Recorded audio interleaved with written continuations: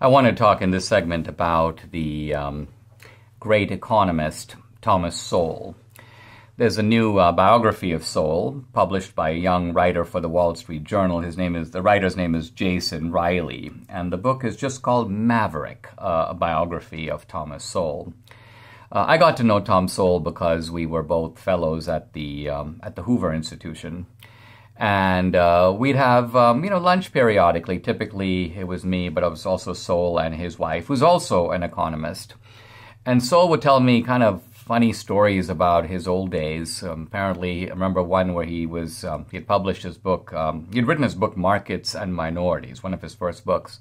And he says, I sent it in to the publisher, and in those days, you mailed in the manuscript, and it was often a very long time before you heard back from the publisher. Sowell says it was almost a year, and he had basically thought, he didn't know what happened to the book. And finally, he says he got back this package in the mail, and the publisher said that they had accepted it for publication.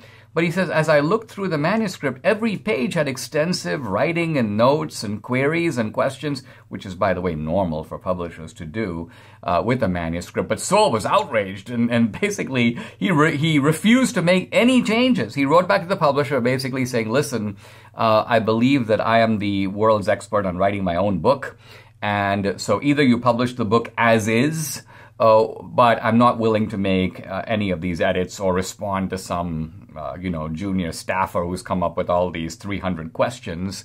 And Sowell goes, it was another year before he heard back from the publisher. And then he received a published book in the mail. So they decided to go for it. But this is Sowell. He was a guy with an independent mind. And Jason Riley tells this very interesting story about him. He grew up under segregation. He grew up poor. He became a Marxist in his youth. And why? Because he would take the bus from the tenements on the outskirts of New York down 125th Street, Harlem.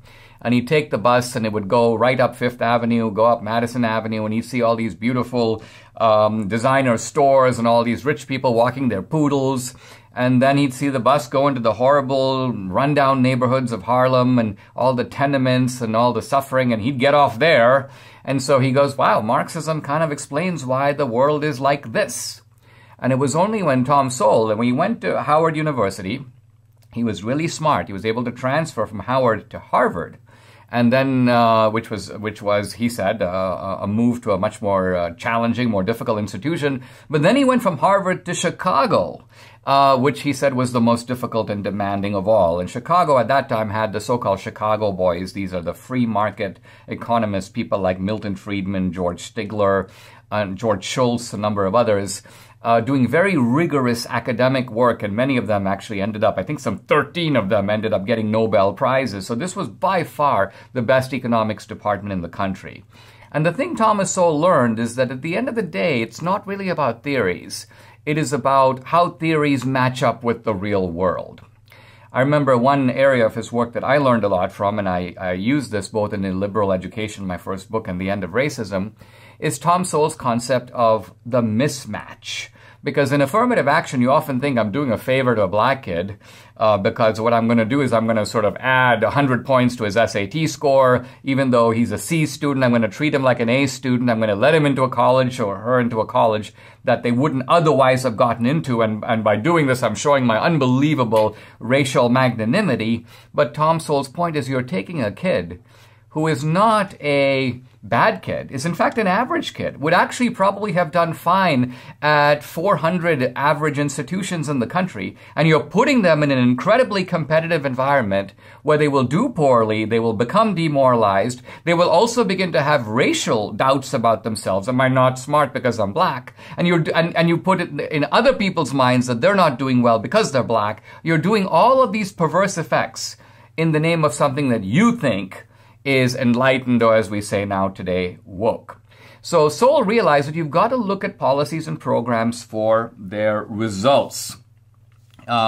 Sowell began to study the work of the Swedish leftist Gunnar Myrdal. And Gunnar Myrdal, who won the Nobel Prize for Economics in 1974, advanced all these theories about the third world, like third world economies need to be developed through foreign aid. If you don't give them foreign aid, they're never going to develop. This was kind of one of Myrdal's premise. And Sowell writes, quote, I got no sense that Myrdal actually investigated these theories of his and compared them with anything that actually happened. Because Sowell noticed that there were economies in the third world, specifically post-war Japan. Remember, Japan had been leveled to the ground. Taiwan, South Korea, Singapore, the so-called Asian tigers, and they were getting no foreign aid, but they were growing dramatically. In fact, you could argue they supplied early on the model for China. The China model isn't something completely new. It is essentially the model of these Asian tigers now transferred to the largest society in Asia. So Sowell noticed that here's Myrdal, and he's spinning out all these theories the way leftists do